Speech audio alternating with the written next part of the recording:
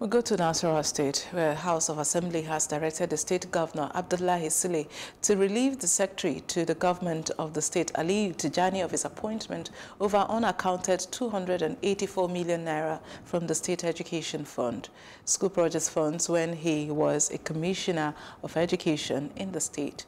The Speaker of the State House of Assembly, Honorable Ibrahim Abdullahi, gave the directive in Lafia following the deliberation of a report which investigated Tijani while he served as the State Commissioner for Education.